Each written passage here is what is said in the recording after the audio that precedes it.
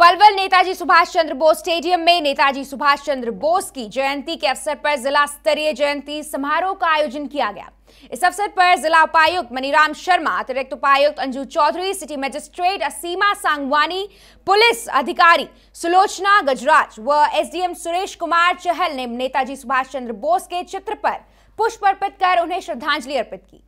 इस मौके पर देशभक्ति व हरियाणवी संस्कृति कार्यक्रम भी प्रस्तुत किए गए। जिला उपायुक्त मनीराम शर्मा ने कहा कि नेताजी सुभाष चंद्र बोस की आजादी की लड़ाई में अहम योगदान रहा है।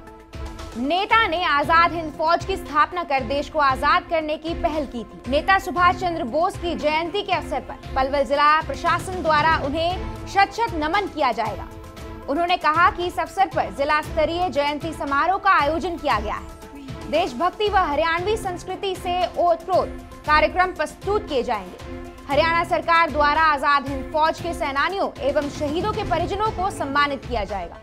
उन्होंने कहा कि शहीदों के जवान से प्रेरणा लेनी चाहिए और उनके बताए हुए रास्तों पर चलना चाहिए। ये नेताजी सुभाष चंद्र बोस की जयंती आज 23 जनवरी को पूरे हरियाणा में सभी जिला मुख्यालयों पर मनाई जा रही है। जैसा कि आप सभी को ज्ञात है, नेताजी सुभाष चंद्र बोस ने आज़ाद हिंद फौज की स्थापना की थी और भारत की आज़ादी में आज़ाद हिंद फौज का बहुत ही निर्णायक योगदान रहा था।